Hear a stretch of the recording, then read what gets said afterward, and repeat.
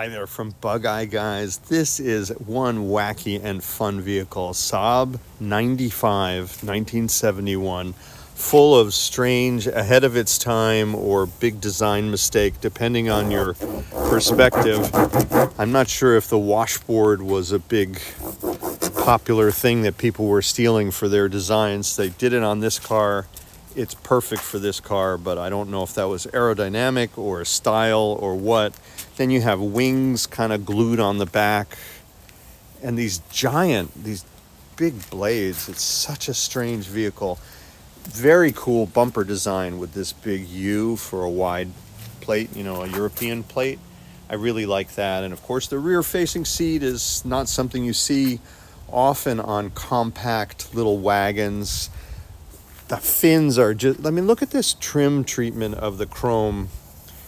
Definitely bizarre, with the spoiler right above it and like an exit vent. So you have air going through.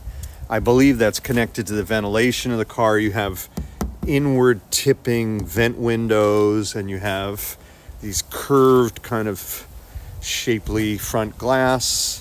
And then this deflector here, probably for water and air and wind noise. So a lot of cool aerodynamic stuff that they were a jet company. It's an aviation company as well. Just a very bizarre vehicle that attracts a ton of attention. People love this car. Of course, everybody is sad that Saab went away, but this thing is strong and very, very easy to maintain. It's a basic V4 Ford engine. Everything's really exposed. It's like a great car to learn on. There's nothing intimidating about working on this car. It just couldn't be more out in the open and easy. Just like auto mechanics 101 to live with this car. Everything's right in front of you, the distributor. In that sense, it's a really nice design. All the electrics are right here as well. But then you add more quirky, like look at this hood thing.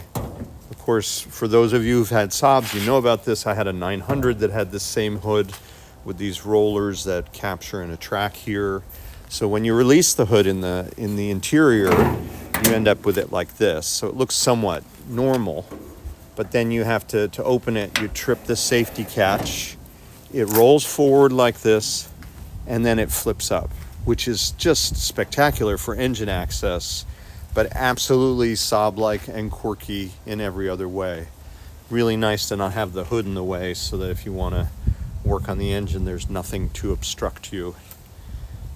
We have also these very, very odd quarter panels. There's nothing conventional about the entire back corner of this car, because we have a triangular panel here, then we have a ridge formed in there, this sort of whole fender treatment with a strong horizontal line, seam here, butting a fin with a chrome cap and washboard. I mean, like, I can't imagine the design meeting for this. Just a fantastic machine.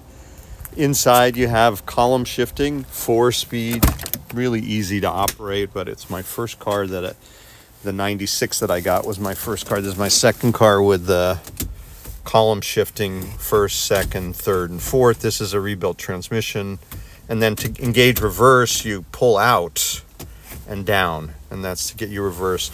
We have the glove box here, which I've never seen a car that had the glove box with a grab handle fighting against the latch, right? It's not mounted on something rigid. It's mounted on a moving door. But it works. That's just a weird way to do it. And then this is the knockout panel on the glove box door. So the radio had to pivot out of the glove box if you wanted a radio. And that's the factory doing it that way. You did get an ashtray and a cigarette lighter, so you had the vitals all in one place. It's just so funny. But anyway, a delightful machine, quirky, unusual. Be the first at the Cars and Coffee with something that really attracts a lot of attention, even up against much higher value cars. This thing gets you noticed, and if you like that sort of thing, that's what we have here at Bug Eye Guys.